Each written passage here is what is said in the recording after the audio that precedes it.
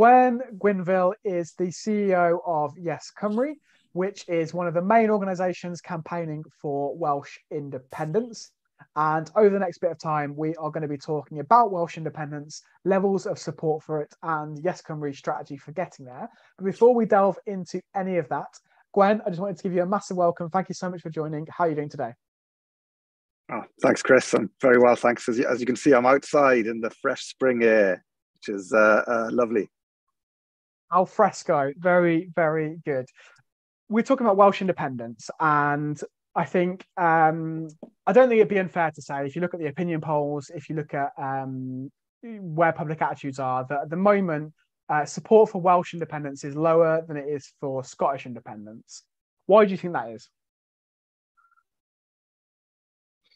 So yeah, you're absolutely right. I think what's more interesting is possibly the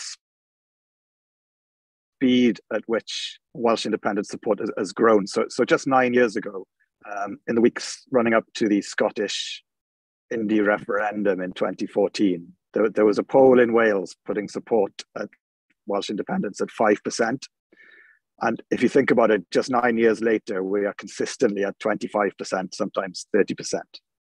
So, that's a five-fold increase in 9 years. And I know some of my colleagues in the Scottish independence movement are quite envious of the pace of change here and the different way in which independence has been approached in Wales. Whereas in Scotland, for a very long time, it has been very tied to the fate and fortune of the SNP rather than a more broadly based one. So I think that's one interesting fact. And the other thing is that, in Wales, there has been a sense, even amongst quite strongly Welsh people, of being part of a broader project, particularly in the 20th century.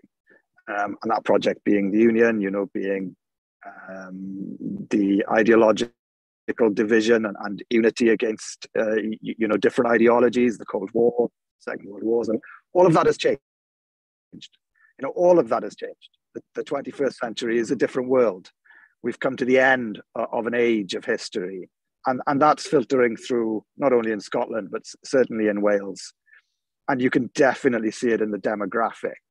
Support amongst the young in Wales is sometimes 8, 9, 10 times as high as amongst the over 65s, for example.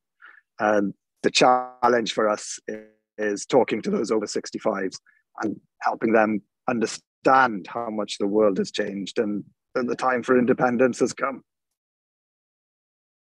So you touched on it a little bit there, but could you talk us through what Yes Cymru's current priorities are in campaigning for Welsh independence? So, I mean, we're still a very young organisation, and our priority at the moment is building that organisation. I mean, we're a grassroots campaign. We're led by our members based on a group structure that we've only recently formalised. I mean, the organisation was set up in 2016, grew incredibly quickly. I'm the first employed chief exec, and I've only been in post for 7 months, and I have one employee. So, we're building up that group structure at the moment, and that's what we need to create so that every town, every village in Wales has a Yes Cymru representation in it, so that when we have the conversations about independence, you can have that conversation with someone who is very local to you in your own language. And when I say language, I don't mean Welsh or English or any other language. What I mean is, the language of that community. It's someone that you're familiar with who understands why independence would be good for you as an individual, why it's good at that super local level as well as at the national level. And so you talked about the kind of structure of Yes Cymru and how you're going to operate in that sense in terms of the campaign, but what does your vision look like for an independent Wales? Well, that's a really interesting question, isn't it? And now, I think very core to that vision is that it will not be the way Wales looks now, and it will not be a sort of rehash of the existing Westminster model. I mean, it has to be different. We must make things better for the people of Wales. We have over 90,000 children in absolute poverty in Wales. It's an horrendous statistic for what is nominally one of the wealthiest places in the world. And to make things better, you have to have deep and radical change. So I think that radical change has to be built into it, but it has to be led by the people of Wales. So when you come to that transition phase towards independence, you need to talk to the people of Wales, and it must be led by them. I mean, there's no doubt that there will be a different political makeup. There's no doubt that we would have a written constitution. It's incredibly anachronistic in the United Kingdom that there is no written constitution. And all of those things should be informed by the people of Wales and driven by the people of Wales. I don't think we should take the approach of other countries that have gone for independence over the years. I mean, I know Iceland is a great example because they just adopted the constitution that already existed with a few small changes, always saying that they were going to change it, but they're only actually changing it now, 70 years later, which is a long time after their independence. So we should be a little bit more organized and structured about it. Citizen assemblies, whichever way you find to communicate with the people of Wales, it must be done that way. And so I guess looking at the case for independence, I think the counter argument at the moment would be, look, you've got a devolved government in Wales, which has not insubstantial powers, obviously not the powers you would get from full independence, but still more powers than you used to have when it was the Assembly. Now that you've got the Senate, you have more powers. And you have a relatively progressive government at the moment with Mark Drakeford as First Minister. You've got a relatively high degree of cooperation between progressive political parties, whether it be Plaid and Labour in the Senedd, whether it be the Greens and Plaid in other places, and so on. And a lot of people like myself who are sitting in England look at the Welsh government with a great degree of envy, especially with the state of what we've got in Westminster. Why do you think that the kind of devolved administration, which has repeatedly given you sort of centre-left governments throughout the history of the Senedd and the Welsh Assembly, is insufficient and that you need to get independence? Well, you've touched on a lot of the good reasons for independence there. I mean, let's start with the current devolution settlement, just as a kick-off point. So the interim report of the Constitutional Commission for Wales has made it very clear and has come down categorically that the existing devolution settlement is inadequate in a myriad of ways. It just doesn't work. There are too many places where there are conflicts. There are too many places where not having the levers of power causes all sorts of issues. And that covers energy. It covers simple things like elections. Some elections are run from Westminster. Some elections are run from Cardiff in Wales, and that's bonkers, sometimes on the same day. I mean, this is just an absurdity. The lack of devolution of the criminal justice system in Wales and policing means that you can't create joined up ways of dealing with things. It's anachronistic and causes more trouble than it should. And some would say that that's an argument for improving the devolution settlement. But ultimately, any devolution settlement will give you a situation where too often Westminster will be pulling in one political direction, as it is today, and the whole of Wales will want to pull in a different political direction. And historically, for Wales, that is over 65% of the time. Over 65% of the time in Wales over the last 100 years, Westminster has been governed by a party which has not been elected by Wales. And that, apart from the fact that that's just democratically unacceptable, it means that you don't get any of the Welsh priorities being put first.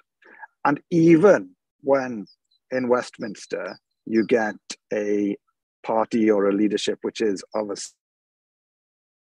similar sort of political standpoint to Wales, you still don't get Welsh priorities being placed first because there's 55 million people in England and there's only 3 million in Wales.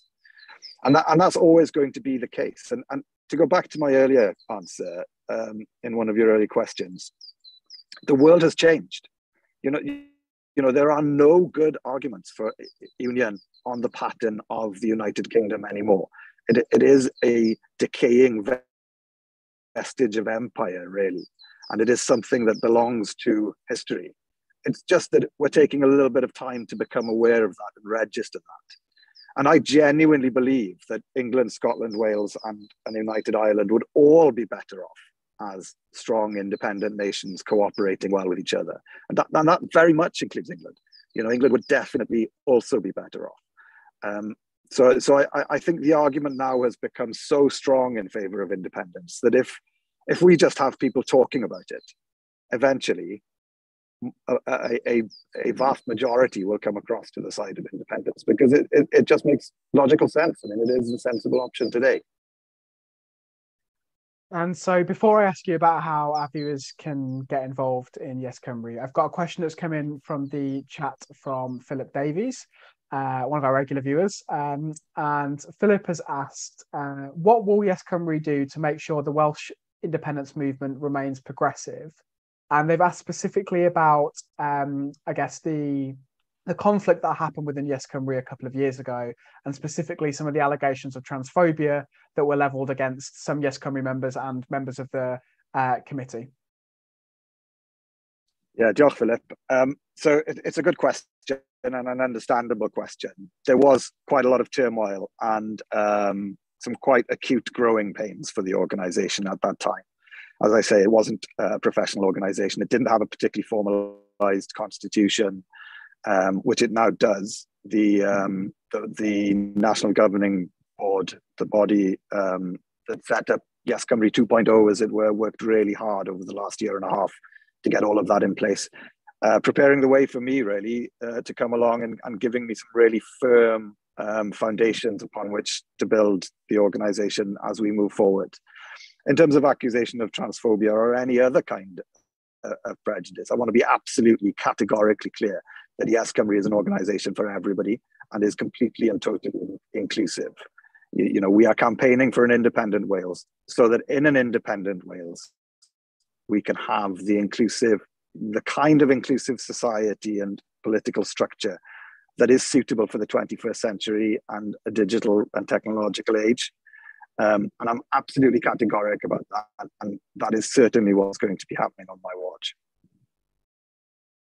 And so finally, before I let you go and enjoy the rest of your sunny Easter Sunday, for our viewers who are in Wales, lots of them will be members of the Wales Green Party, which obviously is a pro-independence party in Wales. How can they get involved with Yes Cymru and the wider movement for independence? So, I mean, for everybody in Wales and beyond Wales, the first thing to do is to get online and join Yes Cymru. Membership makes a huge difference. At the moment, the largest political organisation in Wales by a stretch is the Labour Party. And then in second and third place, I think we're pretty close to each other, almost neck and neck, Plaid Cymru and Yes Cymru. Obviously, if Yes Cymru can become a larger political organisation in terms of its membership, its impact becomes far more significant. And if we can imagine, it is certainly my goal. I am incredibly ambitious for the movement, and I'm incredibly ambitious for Wales and for the people of Wales. I feel that we should be ambitious, confident, and hopeful. And often we are not. We often do ourselves down. But my ambition for the organisation is that we become the largest single political organisation by membership in Wales. And in doing so, however long it takes, I'm sure that we will get to that milestone. And when that happens, that is a permanent and dramatic shift to the political landscape in Wales. Because you have to remember that for 100 years, the Labour Party in Wales has held that position. And because we're a pan-political movement, there is nothing stopping people having multiple memberships. So that is what I would encourage people to do. And that includes people in the Labour Party who are pro-independence. I mean, our recent polling would show that 40% of Labour supporters in Wales are already pro-Indy. Sometimes that figure hits 50% in some surveys. And yet the Labour Party in Wales remains an unionist party, which must be causing all sorts of internal tension for them. But that's a problem for them to deal with themselves. But from our perspective, we are absolutely open-armed, and we would welcome members of the Labour Party, members of the Green Party. We would even welcome members of the Conservative Party if they support independence. Obviously, I don't think there'll be very many of those because unionism is pretty core to their set of beliefs. But everybody else, absolutely, come along and join us. And once you're joined or even signed up as a supporter to receive emails, you'll start to get information about how to take part at the local level. As we strengthen that group structure, you'll find out which one your local group is. Go along to your local group. I'm currently trying to go across the length and breadth of Wales for face-to-face question and answer sessions with as many groups as I can. I had a great time in Blaenau Ffestiniog a couple of weeks ago, and I think I'm up in Machynlleth on the 15th of April, and then I'm in Newport on the 18th of April. So by all means, come along to those, ask questions, and just get involved. Brilliant. Thank you so much for your time today. It's been an absolute pleasure, Gwen.